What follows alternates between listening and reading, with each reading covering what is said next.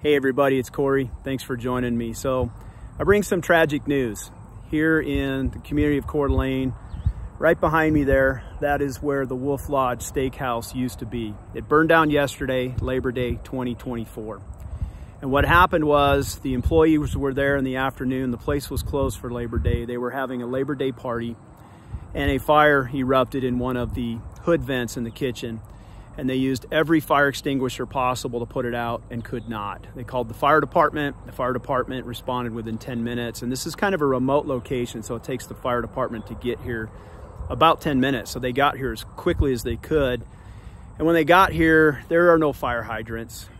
They were limited to the water on their trucks. And by the time they basically got set up, the place was fully engulfed. And they went into fire protection mode for the wildland interface here. Bottom line, we lost it. We lost the restaurant. And for me, it's personal. I live in these foothills. This is my community.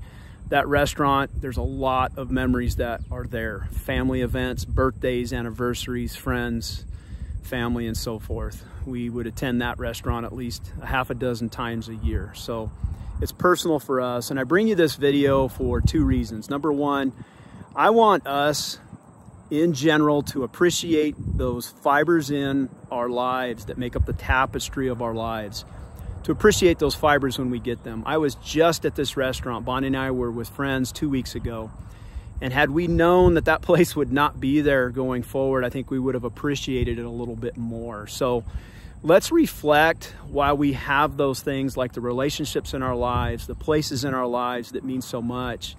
Make sure we appreciate them while we've got them. And the second reason I bring this video to you is I want to challenge us going forward personally, and then to those of you that subscribe to this channel. There's over 8,000 people that subscribe to this channel, and I know a lot of you have been to that restaurant.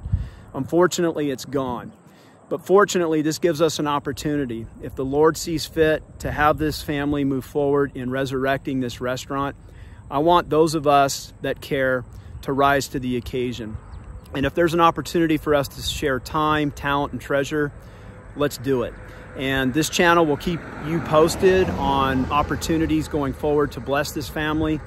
We will also include that in our newsletters. All right, you guys, that's what makes Coeur d'Alene the awesome community that it is that we rise to each other when there's a need. And I just wanted to make this need known to you, and going forward, let's support this operation going forward. All right, that's it for now. Bye.